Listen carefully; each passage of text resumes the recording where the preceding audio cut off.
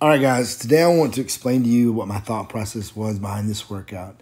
So step one, I used my flex unit from GymWear to find a nice 1 RM pause with that's 2 double bands per side. And the goal was to work up to a 1 RM, but to keep it above 0.4 meters per second.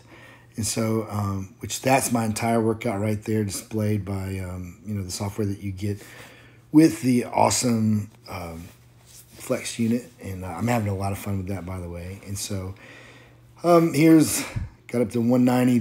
Those bands I actually measured with a scale, and it's probably a little bit more. I'm saying that they're about 25 kilograms each, doubled. You'll see that I actually had to use, that is 50, 60 kilos to hold them down. And so without the greens, the reds actually came off the ground. So they're a little bit more than actually 50 kilos each. But I'm assuming that the reds are like having 2 reds per side. So here was the big one I went up to, which was, that's 105 kilos plus, another 100 kilos in bands at 0.54 meters per second. And I stopped there.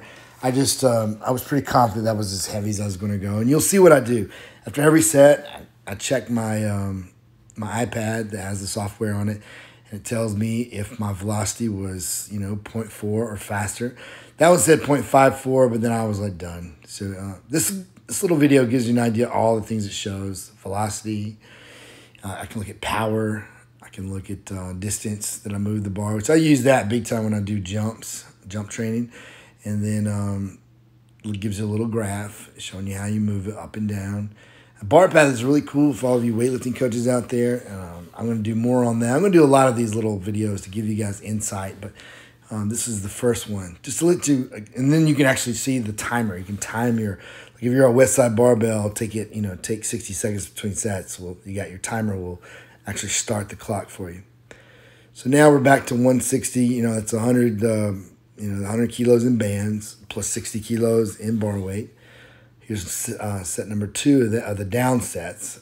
And now I'm in that strength speed world, somewhere between 0.75 and 1 meters per second. And on my third and final set, I actually hit 0.83. So, the cool thing is just lets you know, are you really training in the right qualities of strength?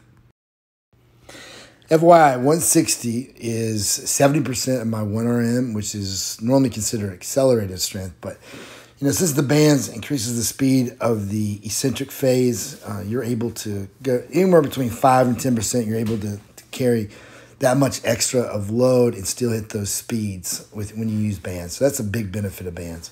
Here to see my setup. I'm just showing you the way I did it. Like I had to be creative. Obviously we're in the quarantine life side of things, and so I had to be creative.